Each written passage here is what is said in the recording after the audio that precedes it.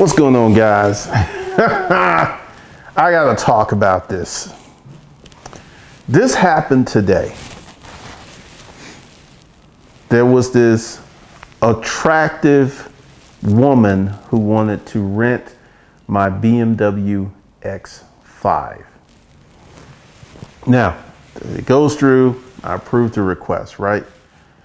And then in all my ads, I have make an appointment, just don't show up. Well, she disregarded all that. She showed up and she called me and was like, I'm here. Now, I was here making videos and I told her I would be there at 12:30. And then she said, that's inconvenient. I'm already here. And then I went back and I was like, if you had followed the instructions, very simple instructions, you would not be waiting because you would have known that I would not be there. You're just going to have to wait, right?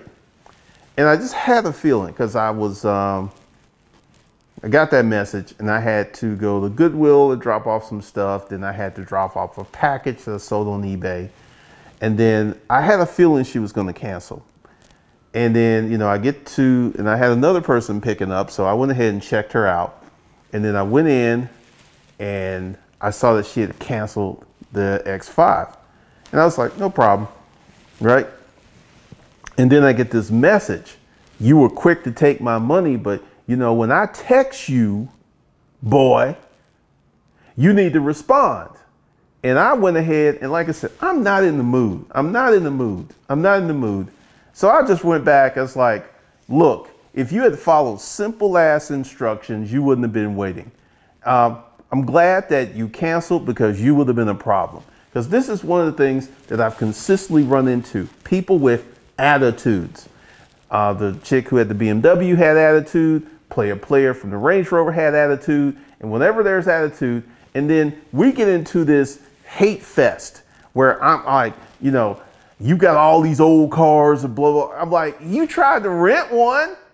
You tried to rent one. It was funny, right? And it just goes on and on and on and on. And she has one of those. And once again, because she's attractive, she's used to men just falling over and, you know, because for some reason, I guess she felt that I should have been there, even though I had pointed out that I don't stay in office and you need to set an appointment. And one of the things is I didn't have the time. And, you know, I think this is kind of funny because based upon, I mean, it's just stupid. The things she was saying, going on, talking about the name of my company and everything. But she was trying to rent. She was trying to rent. And I was just sitting there like, she would have been a problem. She would have been a problem. She would have been a huge, huge problem. Now, I filed a police report today and I expect to get that car back possibly as early as Sunday.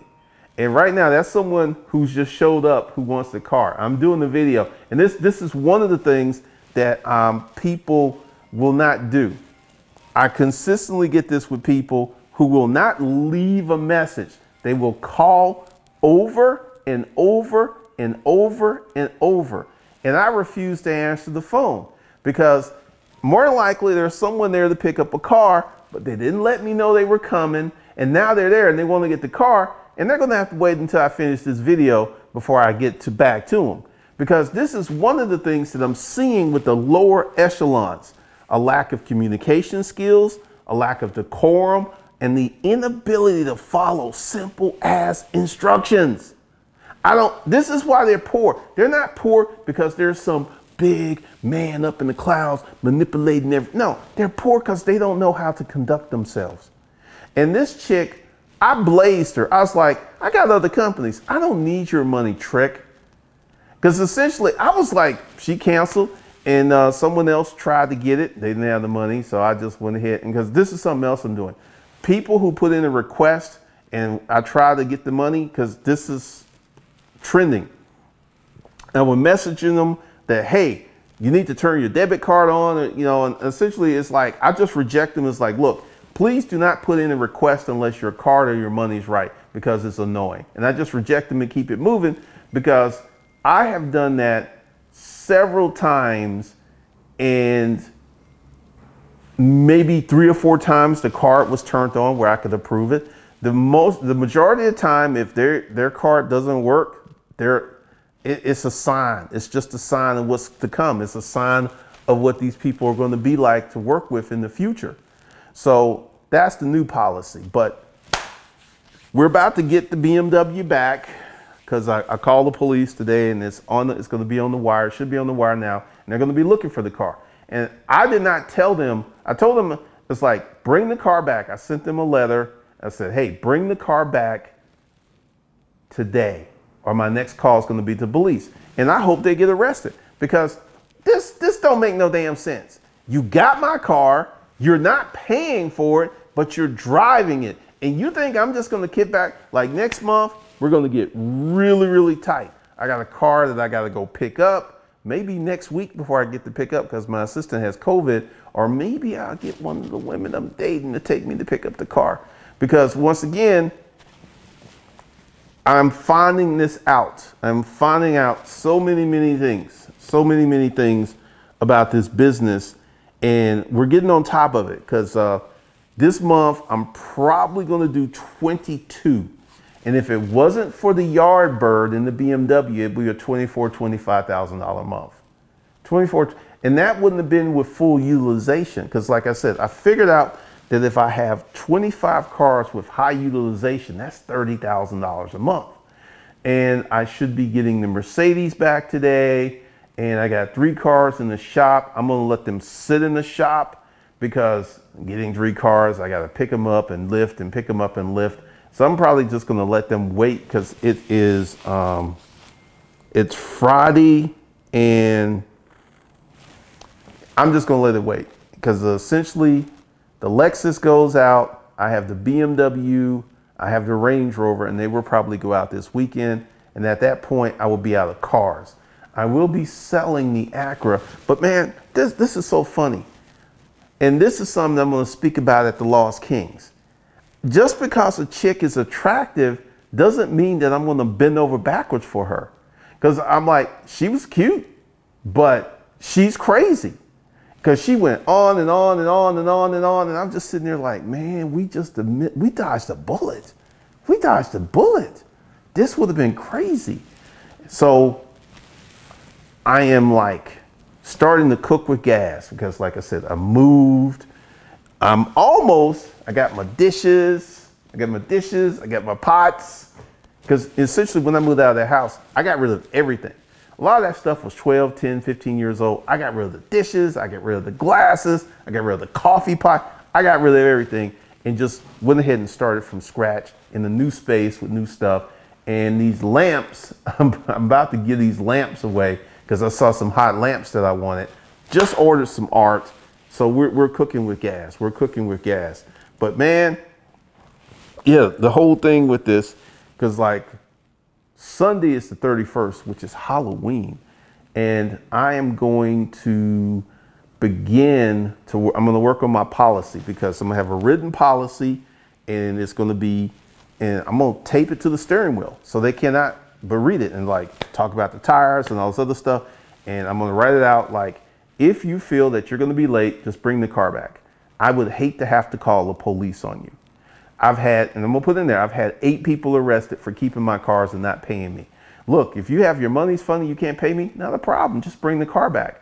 But if you think that you're gonna keep my car and not pay me and just drive around, I am going to call the police on you. And just go ahead and start putting that knowledge in their heads to head this stuff off, because this month, except for the BMW the black 35D with the girl put 14,000 miles on the car. That was kind of last month going into this month, but she had the car a month. It's been rather uneventful, because I've been turning cars off, picking them up, turning them off, picking them up.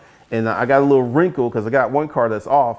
And like, if he, he said he was going to go get the money. It's like, get one of your friends to run you to get the money. He didn't do that, because that tells me he doesn't have the money, because this is a new policy. Once I cut the car off, I'm not cutting it back on. I'm going to go get it, and I'm going to be done with that renter, because there's like a lot of really good renters. And one of the things that I'm beginning to understand is I need to pull my cars out the hands of the bad renters and to get with the good renters. Because one of the things that I'm consistently seeing is people are trash. They're just trash. They're like, once again, the 2-day rental is the gateway to hell, because they'll rent the car for 2 days and then they'll instantly go late. What I'm going to do is start dehorsing those people. I'll turn the car off instantly. And for the second wave, like the first wave is the current fleet. The second wave begins January, and I'm going to do it totally different. Totally different. I'm just going to go ahead and spend the money and get the extra key. So every car is going to have 2 keys. And, you know, we could call this first wave my training camp, my mini camp, because I've learned so much. And one of the things I'm getting ready to do is I'm going to buy nicer cars. I know that sounds crazy with all of the videos that I put up, but I'm going to buy nicer cars because I feel there is a market where I can rent out cars for 70 bucks a day. And 70 bucks a day with full utilization is about 23,000 bucks a year. I think it's 1,700, 10 times 17. It's about about $22,000 a year. And that's the market that I'm going to serve. And one of the things I'm going to do is, if you have no hire car experience, you cannot get one of those cars. I'm cutting that off, because that's where the majority of my issues have been with people who are new to hire car, who got in one of the cars, messing up tires. So I'm going to put it up there that you would need to have a minimum of 3 to 4 successful hire car rentals before you can rent this car. I will check. And that's just going to cut it off, because I've ridden with Uber drivers, and they're calling again versus leaving a message. They're calling and they're calling, because one of the things that is just kind of funny, and something else too, many people are not mechanically inclined. Like a flat tire, I'll get a call for a flat tire and the car will actually have a spare tire in the trunk. A lot of people don't know how to do anything, and it's crazy how this stuff happens. So like I said, the second wave, I'm getting nicer cars. I'm actually going to do some car shopping today for January, because what I feel, November is going to pay off the credit card, and December is going to give me like about 20,000 to invest in a new car. And once again, I'm going to a whole new policy, whole new everything. And it's just funny because the ratchetness, because I have a feeling that this chick who tried to rent the BMW X5 is her first rental. I'm almost sure of it based on her behavior, because, you know, she was kind of like, you know, your girlfriend after you break up, you were giving her the business. All of a sudden now you got a little dick, all this other stuff. She's that type. So it's kind of funny. So guys, we got some training. I'm going to watch this video and I'm going to put together a comprehensive package, because there are many of you who want Hustlers Kung Fu, Disruptive Male, and the Masculine Frame. I'm going to put all that together so you can go ahead and get into that. So that's all I got for you today. It's a crazy day. It's a Friday. I'm making videos. I'm renting cars. I got lots of stuff to do. And I'm watching them build this building. It's very interesting. They're going floor by floor. Pretty interesting. So I guess they're working on, I don't know what floor that is. But the crane is only so tall. So I know that they can only go so high. But yeah, that's all I got, man. Once again, we're cooking with gas. We got a lot of training coming on and a lot of stuff that's going on. And there's a video at the Lost Mail, not the Lost Mail, the Lost Kings. Because here's the thing, all of these little haters, and once again, let's make no mistake about it. If you're coming to my channels, the Lost Kings, you're coming to Hustlers Kung Fu, and you're coming to Savage Money, and you're leaving your disparaging comments, you're harassing me, and I've not done shit to you. You are a fucked up person. All of you people who are leaving these comments and stuff, And like literally, I've had people go from channel to channel to channel. And you know what? It's jealousy because I'm successful. I am more successful than your weak, moist bitch asses. I'm way more successful and you can't stand it. And yeah, I like young pussy. Yep. And all these folks who got something to say about it, kiss my ass and fuck you. Because I'm going to keep fucking younger women. I got a date tonight with a woman who's 32. I am 55 years old. That's how I get down. So sorry you can't get down because you're a slave to conventional thinking because you're not a free thinker. You can't think for your fucking self. You just do what everyone else tells you to do with your weak ass.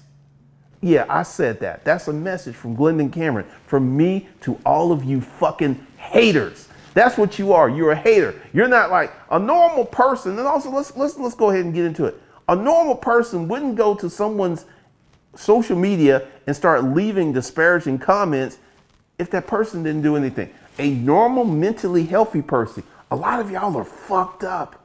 You're really fucked up. You're fucked in the head. It is funny. But that's all I got. So I will see you guys. Check out this next commercial. That's what it is. That's what I titled. And I will see you guys in the next one. This video, Cool Cats and Cool Girls, is sponsored by Hustlers University, where we teach you how to hustle. We teach you how to start your first side business, where we teach you how to start a business that will make you $1,500 to $5,000 on top of your job in the next 3 to 5 months.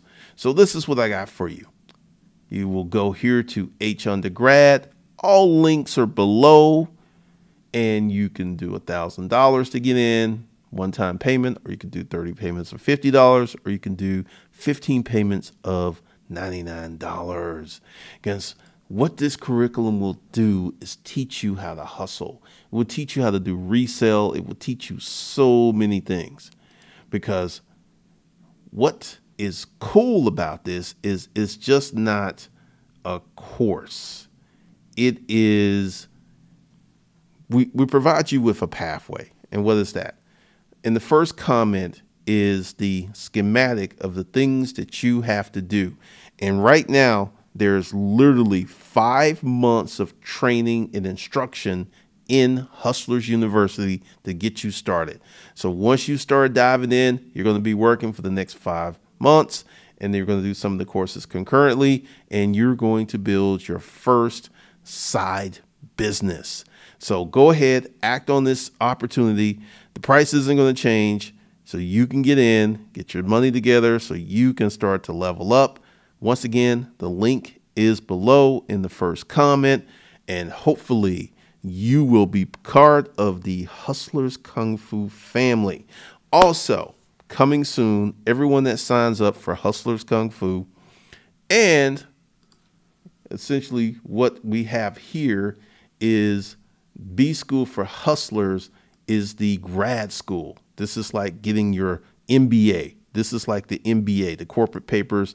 And if you go ahead and sign up for Hustlers Kung Fu and you want the corporate papers, whatever you paid for Hustlers Kung Fu University, we will take that off. So, and give you a discount code so you can get into the corporate papers when you're ready. I know many of you don't really care how you make money, and I understand that now. So I'm going to teach you how to do resale. I'm going to teach you how to do Craigslist. I'm going to teach you how to do service businesses and all of this stuff. Once again, that first link under the video is where you can access all of this juicy training. So let's go ahead and get into this video.